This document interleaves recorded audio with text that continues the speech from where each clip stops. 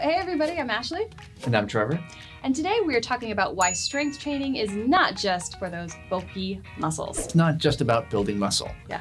Strength training, one of the big benefits is it increases, bone health and bone density. Mm-hmm. When you're lifting weights, you're putting, strain on your bones, and the body responds by increasing the strength of the bones to better handle that strain that you're putting on them. Yeah, so it sounds counterintuitive, the bones actually get thicker. Yeah, which is especially important as you get older. So you want that. You want your bones getting thicker because yes, thicker is stronger in this context. Yes. Okay. And again, that's really important as you get older because you actually lose bone density as you age. So beyond bone strength, what else can strength training do for us?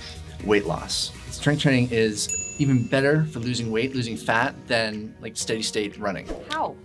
How is it better for us? Well, it's because that strength training, keeps your metabolism humming at a higher level for longer after you work out than traditional cardiovascular exercise like running does. And that's because it takes longer for your body to recover from a strength workout than it does from, say, a regular running workout. So like when we get an afterburn after running, mm-hmm. that period of time that you're still burning calories after you run, is it sort of like that with strength training, that there's like an after strength training type? Yeah, so it's the afterburn effect. After running, your metabolism remains higher for a few hours. After strength training, your metabolism remains higher for up to 48 hours. Let me ask you a question, Trevor. If I was on a fast track and I wanted to shed some weight quickly, are you telling me that strength training would get me there faster? If I only did strength training and didn't do cardio, strength training would get me there faster? Yeah, strength training is gonna probably help you lose more weight than steady state running will. Amazing. I mean, the caveat here is that, every body is different. Sure. So you really have to find what works best for your body. But if we're talking, generally, strength training definitely can help your heart become stronger. Anybody who's ever lifted weights, you can feel your heart, beating harder and faster, when you're lifting. And that's because your heart is trying to help you get more blood to those working muscles. Your heart is a muscle, just like every other muscle in your body. Some of us have really big heart muscles. Some more than others, for sure. As a woman, I'm really kind of hesitant to do any kind of strength training. I have this fear of becoming a linebacker.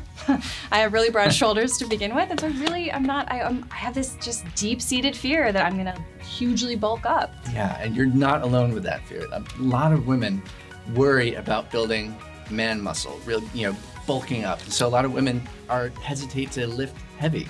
By and large, you don't need to worry about that. Most women cannot build as much muscle as most men, and that just comes down to genetics. It's the way we're designed. But don't mistake that for building strength. Even though women can't build as much muscle as most men, studies show that they can have similar strength gains. The bottom line is you get all the strength gains without the bulk, which a lot of women are actually happy about. Okay, awesome. So strength training, you guys, not just you could add it into your workout routine. It sounds like we really should, for all the reasons you listed: bone strength, heart strength, and maybe even some weight loss.